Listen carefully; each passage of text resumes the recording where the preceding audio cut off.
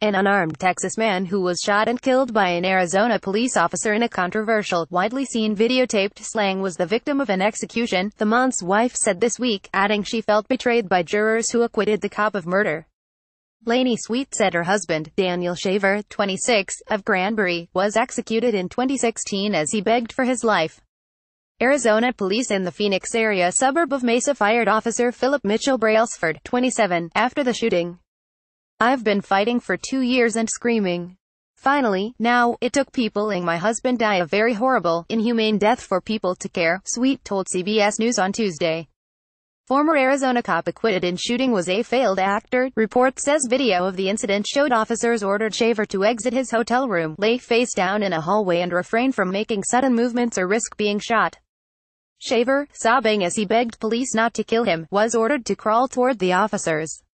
As he inched forward, Shaver reached toward the waistband of his shorts. Brailsford said he fired his rifle because he believed Shaver was grabbing a handgun in his waistband.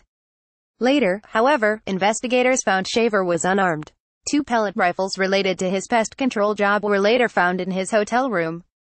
Philip Mitchell Brailsford, 27, was cleared of criminal liability last Thursday in the shooting death of Daniel Shaver. Mesa Police Department. "It was an execution," Sweet said.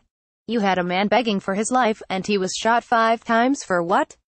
For his elbow coming up too high? For being confused? For being compliant? Why did he deserve to die? He didn't." Video of the shooting was released to the public Thursday after Brailsford was found not guilty by jurors.